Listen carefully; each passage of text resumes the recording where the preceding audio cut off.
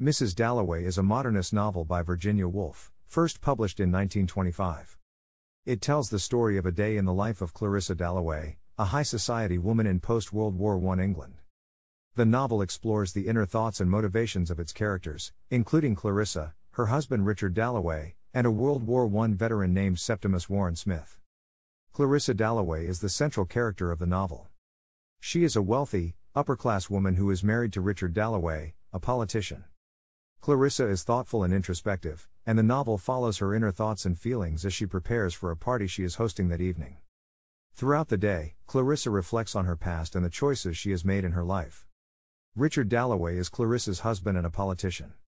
He is a kind and supportive husband, but he is also distant and emotionally reserved. He is preoccupied with his political career and is not as introspective as his wife. Septimus Warren Smith is a World War I veteran who suffers from mental illness.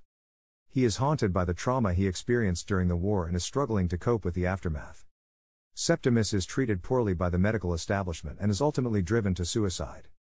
Other significant characters in the novel include Sally Seton, a former love interest of Clarissa's, Elizabeth Dalloway, Clarissa's daughter, and Peter Walsh, a friend of Clarissa's who is also struggling with his own personal and professional issues.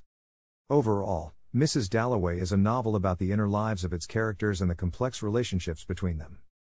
It explores themes of love, identity, and the impact of the past on the present. Subscribe the channel for more videos.